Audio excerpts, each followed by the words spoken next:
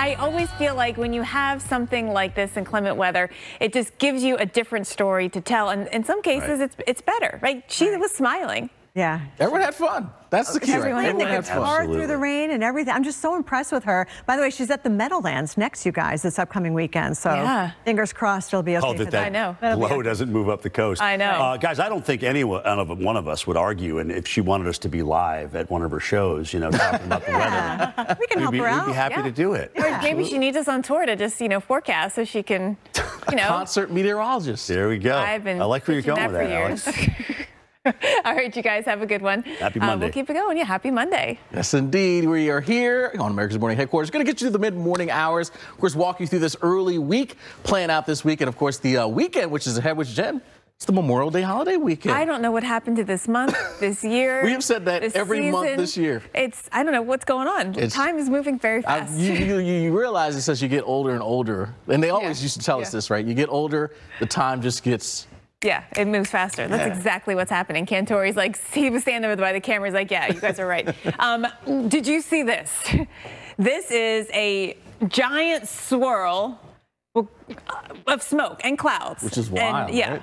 Just come diving down out of Canada. We've been watching all of the issues with the wildfires still continuing in there, and you can see that swirl mixed in with all the smoke diving on in. And of course, this has led to some problems here. This is not fun and games, right? I mean, a lot of air quality issues. Air quality issues with some tough breathing in Montana. We're still watching the Dakotas, but you can see the smoke in the sky all the way to the northeast, including Pennsylvania, all the way to the south, including Tennessee and Texas. We're gonna talk about how it's impacting us coming up. And how about a swirl of a different kind, making some waves in the tropics? Yes, hurricane season, at least the Atlantic hurricane season, more than a week away, but we do have an area to watch.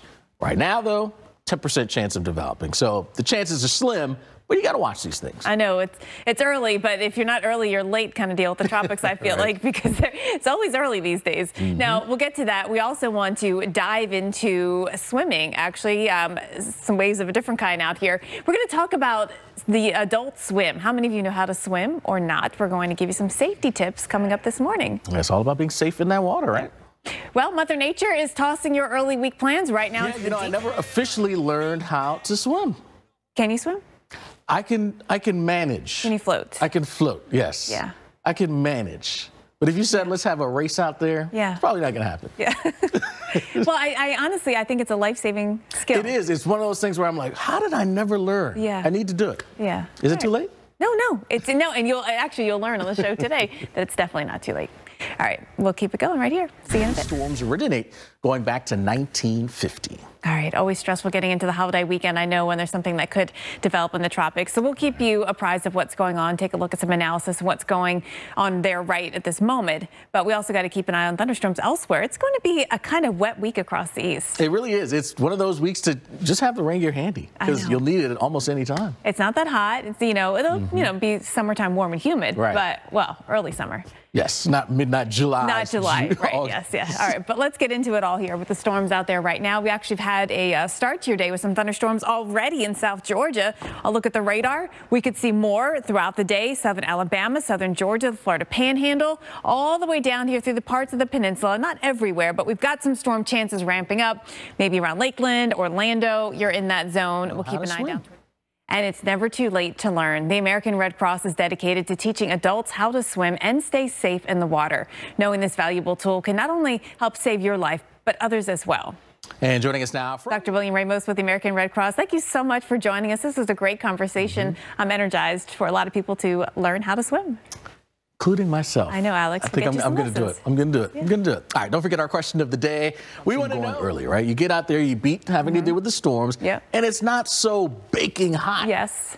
And most of the time you beat the crowds because a lot of people sleep in. Yeah, absolutely. And nothing wrong with that if you're on vacation, you want to do that, but it is nice early on the beach. We do want to look at, though, some of the issues that could pop up, maybe with rip currents. We've got some spots with at least a moderate risk there on the east coast of Florida and in spots in the southeast. Yeah, absolutely. So watch those areas closely here as we head through the day. Certainly watch the lifeguard advice. Watch any flags that are flying out there on the beaches. Certainly be mindful of that. Water temperatures out there, we've certainly steadily seen them climbing over the last several weeks. We got it in mid-80s already. Look at some of the beaches here. I don't think a lot of people swim up there in the Big Bend area of Florida, but we're already in the mid-80s. Yeah, and certainly warm there as you work your way southbound there on the west coast as well. All right, let's take a look at the forecast here for you. We'll start you off in Pensacola, mid-80s for the day, but that's a spot where we could see some thunderstorms fire up. Yeah, so lightning is going to be the big risk here. Panama City Beach here. If you hear thunder, you're going to have to pack it in. We've got temps in the low 80s, and we'll be watching for that chance of storms ramping up through the afternoon. Absolutely. And then moving our way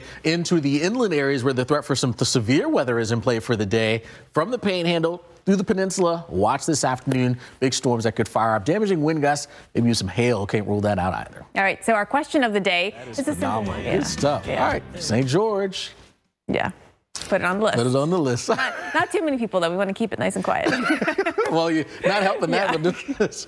All right, well, we're going to work our way westbound and say hello to the town of Vernal. Like a weird spot to have it in Fort Myers.